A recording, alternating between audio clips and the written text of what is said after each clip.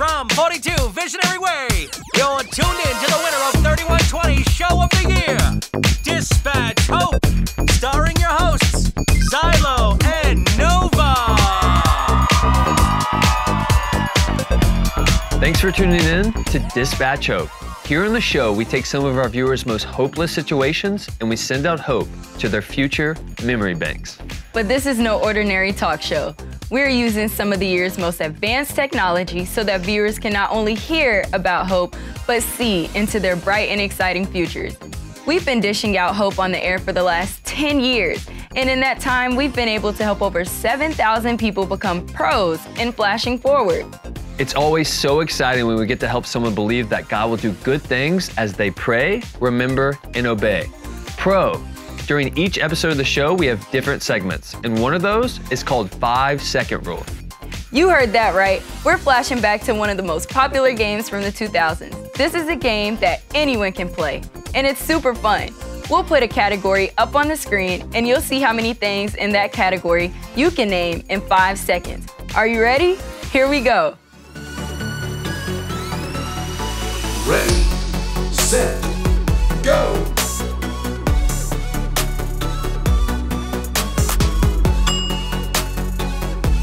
Ready, set, go!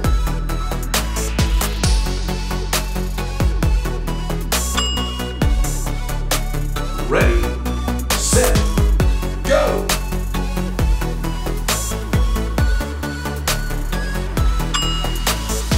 Did anyone say Easter? Because that one's my favorite. Hey, that's my favorite too. There are so many exciting things happening around here at Hope headquarters, but the most exciting is when we get to help someone believe that God will do good things. Oh, hi. It looks like we got a call coming to us via hovermail. I can't wait to help someone else become a pro. Let's check it out. Hey, Dispatch Hope. My name is Ray, and I've been watching your show for years. I'm really struggling with something right now, so I'm turning to you guys to help me find some hope here. A couple of days ago, I was scrolling through my Pronto Vision feed, and I came across a post where all my friends were hanging out together, which would be okay, except no one invited me, and I felt super left out. The more I thought about it, the more I started to think that my friends must not love me. Later that same night, I overheard my parents talking about something, and it sounded like they were talking about me. I couldn't hear exactly what they were saying, but it made me think that my family doesn't want me around either. I feel so alone and so sad all the time, and it feels like everything just keeps getting worse and worse. I don't know what to do. If you guys can't help me, I guess no one can. Wow, it sounds like this viewer's hope is running really low. We're gonna need a good bit of PRO. In case this is your first time tuning in, I want to make sure you know what we're talking about here. PRO is our futuristic formula that has proven to fill us and many others with hope. But before we go pro, we always take the time to flash back to God's Word. Even though the technology is very advanced these days, there's one tool that remains timeless, and that's the Bible. A long time ago, they used to read the Bible on this stuff called paper. That made up what our ancestors called books. But these days, we have a way of flashing back in time and watching the Bible come to life in a brand new way. Here on the show, we're testing out the latest patching technology for the very first time. We're not quite sure if this will work, but we're going to see if we can show you what we're seeing. Okay, I'm getting word from our producers that the audience has been patched in. Yes, it's working. Accessing the story of Lazarus. Story successfully loaded. Lazarus and his two sisters, Mary and Martha, lived in a town called Bethany, and they were friends with Jesus. One day, Lazarus got very sick. His sisters had hope that Jesus could heal their brother, so they sent him a message, letting him know how sick Lazarus was. Jesus loved Mary, Martha, and Lazarus, but he was doing some very important work in another town and decided to stay there for 2 more days. This was not what the sisters wanted, but Jesus knew something they didn't know. Jesus knew how the story was going to end. While Mary and Martha were waiting for Jesus to come, Lazarus died. It seemed like all hope was lost. Flash forward. Several days later, Jesus finally arrived in Bethany. By this time, Lazarus had been dead 4 days, and Mary and Martha were so sad. When Martha heard that Jesus had made it into town, she went to meet him. She said to Jesus, "If you had only been here, my brother wouldn't have died. But even now I know that God will give you whatever you ask." Although Martha was feeling sadder than she had ever felt before, she had hope, because she remembered that Jesus was God's son, and he could do anything. Jesus said to her, "Your brother will rise and live again. Anyone who believes in me will live, even if they die." Martha believed what Jesus said and went to get her sister. When Mary heard that Jesus was there, she came running out to him and fell at his feet. Mary was crying and told Jesus that if he'd been there, Lazarus would still be alive. When Jesus saw her crying, he cried too, and asked where Lazarus was buried. So they took him to Lazarus's tomb. It was a cave that had a stone in front of it. Jesus said, "Take away the stone." But Martha said, "Lord, it has been 4 days since he died. There will be a bad smell." That's when Jesus helped Martha remember what he had said, that anyone who believes, including her, will get to see how amazing God is. So the people obeyed and rolled the stone away. Then Jesus prayed. He thanked God for listening to him and told God that he wanted everyone there to believe in him. When Jesus was done praying, he told Lazarus to come out. Just then, Lazarus came out of the cave fully alive. And after seeing that, many people believed in Jesus for the first time. There may be times in our lives when it seems like all hope is lost, and we just want to give up or let our sadness take over. But what we can learn from the story of Mary, Martha, and Lazarus is that God will do good things.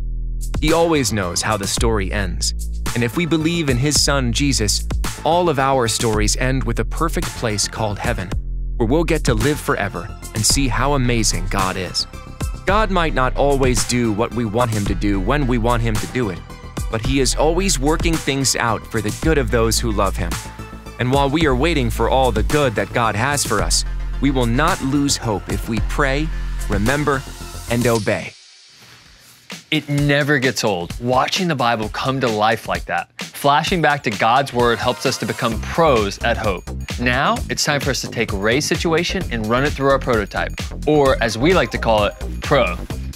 PRO stands for Pray, Remember, Obey. Jesus knew people would feel hopeless, but he also knew that we would not lose hope if we believed in him and went pro. Let's show Ray and our audience how Jesus taught us to go pro. Computer, access a prototype for hope. As you can see, the formula that Jesus taught us to follow was this: pray, remember, obey. Jesus prayed when he was at Lazarus' tomb, and when he did, he thanked God for always hearing him. God always hears us when we pray too, and when we talk to God, he will give us hope that he will do good things. Absolutely. It wasn't easy for Lazarus' friends and family to believe that anything good was going to happen in this situation. But Martha remembered that Jesus was God's son and that he could do anything. Remembering that truth gave Martha hope that good things were coming either here on earth or in heaven. And even though it didn't make sense when Jesus told them to remove the stone in front of Lazarus' tomb, I'm glad the people obeyed. Because when they did, they got to see God do something awesome. Doing these 3 things will make anyone a pro at hope. And Lazarus' story taught us that when all hope seems lost, we don't have to lose hope because our God will do good things. So let's all say this together now. Everybody, say this after me. I will not lose hope. Great job. Jesus knew that we will have some hard times in this life, and it may seem like things are never going to get better. But because God loves us and he has good plans for those who believe in him, we can flash forward to the awesome life he has promised us in heaven. Whenever we do that, we will not lose hope. This is my new favorite, latest, and greatest technology breakthrough called the Future Memory Bank. This is where we can send our memories to the future for the next time we need hope.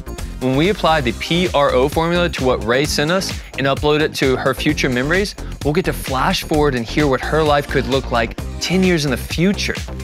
Computer, access Future Memory Bank. Hey there, Future Ray here, coming to you from the Future Memory Bank. Thank you both so much for telling me the story of Lazarus. After hearing about how it seemed like all hope was lost, and then God brought him back from the dead, I realized that there is always hope for the future. I decided to really get serious about following Jesus. Instead of letting sadness and lies take over, I started praying and reading my Bible so that I can remember exactly who God is and what He says about me. He loves me and has good plans for me, and because of that, I always have something to hope for.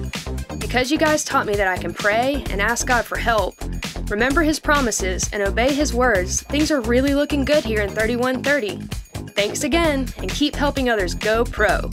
Flashing back to you guys, Future Ray, out. Wow.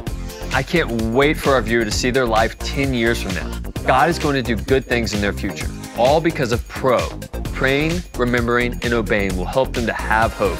God gives us all hope, and when we put any circumstance through the proven PRO formula, we'll find ourselves being sure that God will do good things. Now, another thing we can do to fill ourselves with hope is to remember the promises of God by singing a worship song.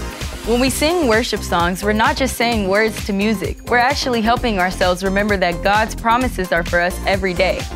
In this next song, we're going to be singing all about how God has our future under control, and that gives us hope. Let's sing.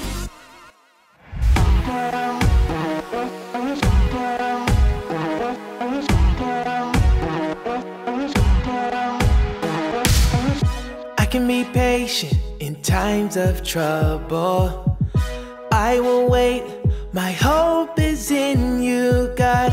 I can obey, remember what you say. I will pray, my hope is in you. A future I can't see, I flash forward and believe. I am sure you will come through. You make things good, you always do. A future I can't see, I flash forward and believe. I am sure you will come through. You make things good, you always do. I'm happy, because of the hope that I have. I'm happy, because of the hope that I have. I'm happy, because of the hope that I have. I'm happy, because of the hope that I have, yeah. I can be patient in times of trouble. I will wait, my hope is in you, God. I can obey, remember what you say. I will pray, my hope is in you. A future I can't see, I flash forward and believe. I am sure you will come through. You make things good, you always do.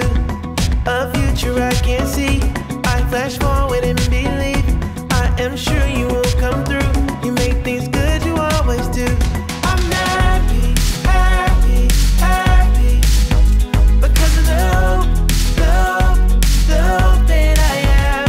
I'm happy, because of the hope that I have. Yeah, ooh, yeah. The hope that I have. Yeah, ooh, yeah. The hope that I have. I love that song. It's such a great way to remember that we may not see it yet, but God is working, and that gives us hope. Well, it looks like we're out of time on our show for today. If today's the first time you've tuned in, we always end our show by praying to God. Everyone, bow your heads, close your eyes, and let's all talk to God together right now. Dear God, thank you for giving us hope. We are sure that you will do good things for us because you love us. In every situation we face, help us pray, remember, and obey. We love you so much. Amen. And with that, we're signing off. Thanks for tuning in.